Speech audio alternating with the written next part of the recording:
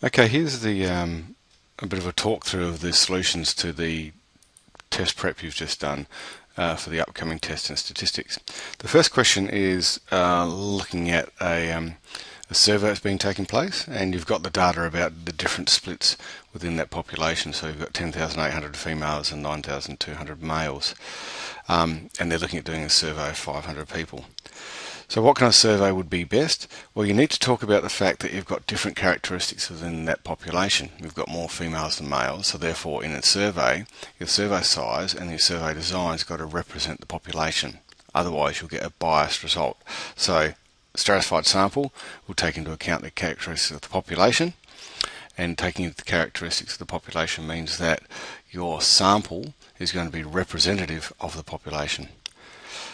So how many females would you need? Well, you get the number of females, which is 10,800, divided by the total population there, and times it by your sample size, which you've been given.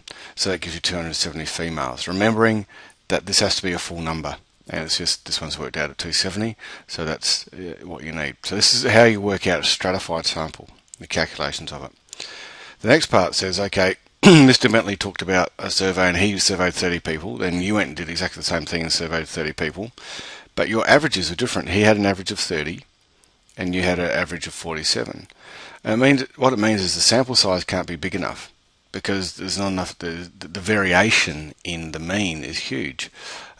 Remembering that when you're trying to do a sample, your sample mean should be reflective of the population mean.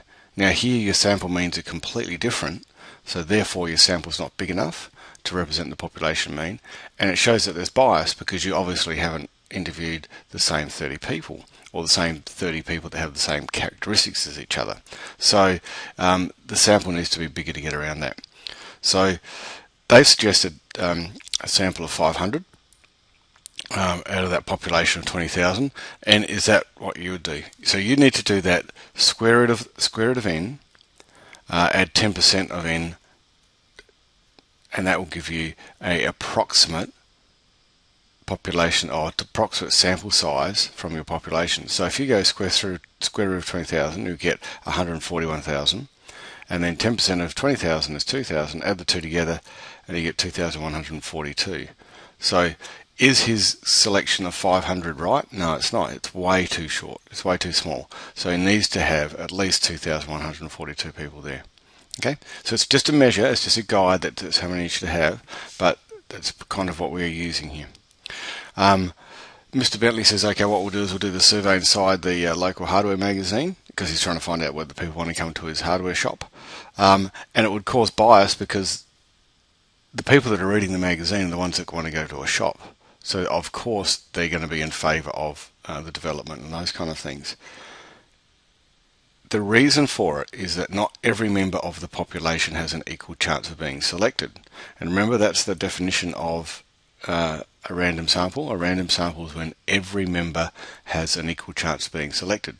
So when that doesn't occur, there's a chance that bias is going to come into your results. So this would cause bias in your results, as not every member of the population has an equal chance of being selected. So I've just recapped the definition of random sample. This next one here is entering data into the calculator. Class A will be list 1 on your calculator. Class B will be list 2 on your calculator. Put them in there and then you'll get your 5 number summaries. 5 number summaries is your minimum, your quartile 1, your median, quartile 3 and your maximum, which then you use for your box plot. And you get these numbers here. So now the next part is, are there any outliers and is it reasonable to remove them? So what I've done is I've looked at B, class B, because I can see that there's a massive range there. And we're going to use the formula of 1.5 times interquartile range. The interquartile range is Q3 take away Q1. So I'm looking at class B here. So my Q3 is 78 and my Q1 is 57. So therefore 21 is that number. So then we grab that 21 and we times it by 1.5. So 1.5 times 21 gives me 31.5. So we are now saying that any piece of data that falls 31.5 away from the lower quartile or above the upper quartile is so far away from the data that it's probably not worth using. So let's look at the top end. Our top end is 78 is our upper quartile. So from here, we add 31.5 and it gives us 109.5. So is there anything above 109.5? And we look at our data and we say, no, there isn't, because we can see that the highest number is 100. So let's go to the other end here. 57 is our lower quartile.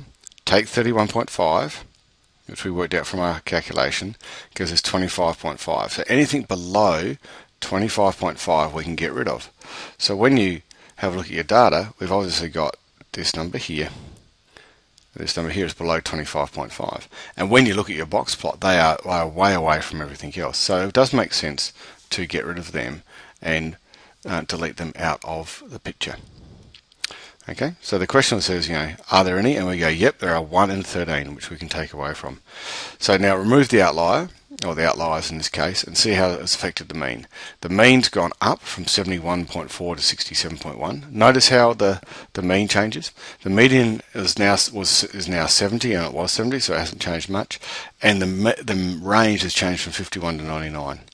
Okay, the sample is better now because it's more representative of the whole class, because if you have a look at all the other numbers are 49 onwards.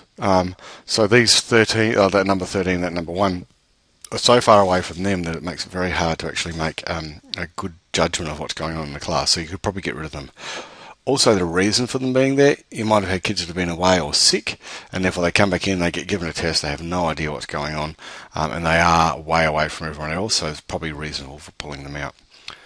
In a test or something like that, you'll get told to remove them. Now, here's a box plot. This should be done with a ruler. I couldn't use a ruler on this program that I'm using. So notice that I've got a box plot, I've got a scale, and then I've drawn what for Class A and Class B, and I've also put in the values there. Okay, now if you've drawn Class B coming all the way down here with the outlier, then you're not going to get that mark because of the fact that it says with the outlier removed. So if that line there is in there for you because you forgot to take the outlier out, then you're not going to get the marks. It must have a title. You've got to have a title, otherwise it's not going to work for you, or you're not going to get marks. Then draw back-to-back stem and leaf. So I've done that. Notice I've just left the 1 and 3 there just to see what it's like. If I wasn't taking that into account, my bell-shaped curve is going to look like this. Okay, and you can see that these are the numbers lying in there, so it's actually not too bad. When it talks about the shape, Class A is bimodal because it's got these 2 peaks here, 2 modes, and Class B is slightly negatively skewed. If you take into account the outlier still being there, it's quite negatively skewed. Otherwise, it's just been pushed up. So the school principal says, okay, both the averages are the same, so therefore the classes must be the same. Even though the means are close, what's happened is you've got quite a few students in Class A on a lower percentage, and in Class B has a higher percentage. So what happens is you've got the higher percentages in Class B here, in Class A here, sorry, pulling out the marks, but you've still got a whole chunk of kids here who are failing the test if your pass mark is 50%. If your 50% is here, you've got all these kids failing. And then the last question is, which one would you get someone to help out in, like a teacher aide or an SSI to come and help out in that class? Well, you'd be looking at Class A because you've got a whole chunk of these kids are failing. So if you have a look, and even if you ever go back and look at your box plot, you've got, if your 50% mark here is here, you've got all these kids from that way down failing, which is a massive amount, whereas here you've only got 1 kid in Class B. So what you're wanting to do in Class A is pull all these kids up across that 50% mark. Class B seems to be performing quite well once you've taken those outliers out.